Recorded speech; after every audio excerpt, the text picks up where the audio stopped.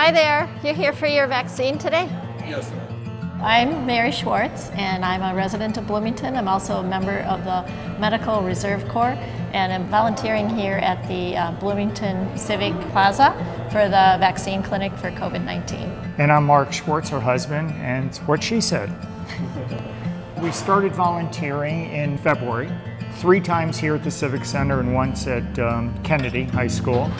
And we've chaperoned people, we've escorted them from point of entry to one of the desks.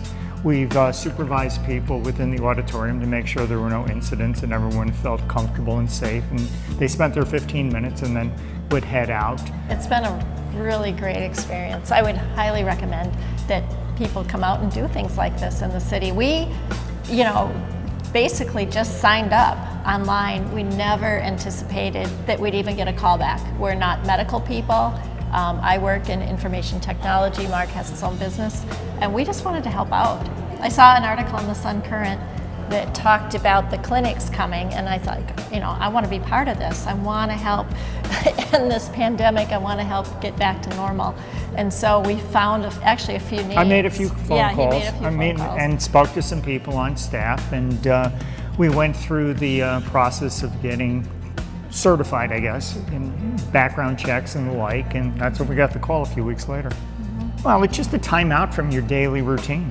You get to meet new people, you get to help people through a new process. And I think here with the COVID clinic, getting to see our local first responders, meeting firefighters, meeting EMTs, just meeting even other people like ourselves who I've been working from home for the past year, just getting out and doing something meaningful that's different than what we normally do day to day. I just was really, really excited that Bloomington Health Department was getting involved with getting vaccines out to the people, and I just wanted to be part of getting us through, as a community, getting us through this pandemic and getting vaccines out to as many people as quickly as possible.